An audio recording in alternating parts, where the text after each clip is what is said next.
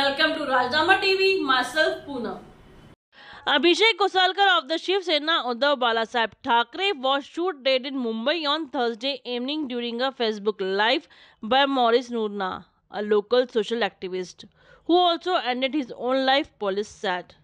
A viral video of the incident, which took place at Maurice Noorna's office in IC Colony in the northern suburb of Borivali West, showed Abhishek Ghosalkar being shot in the abdomen and shoulder. The attack, which streamed live on Facebook, came days after Maharashtra witnessed CCTV camera footage of a BJP MLA opening fire inside a police station in neighboring Thane district and raised cautions about the law and order situation. The probe into the murder of Uddhav Thackeray group leader has been handed over to Mumbai Crime Branch.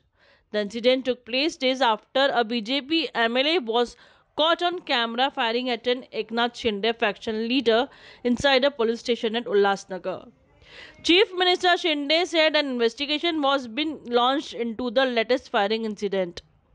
Abhishek Ghosalkar, 40 son of former MLA Vinod Ghosalkar, a loyalist of the Uddhav Thackeray lead party. Abhishek Ghosalkar was a corporator of the Mumbai Municipal Corporation. He was also the director of Mumbai District Central Cooperative Bank. He was considered close to Aditya Thackeray. He was known as a corporator who fought for citizens' issues. A senior police official told news agency that Abhishek Ghosalkar was hit by 4 bullets. Maurice Noorna, who used an illegal pistol for the crime, then shot himself once he added.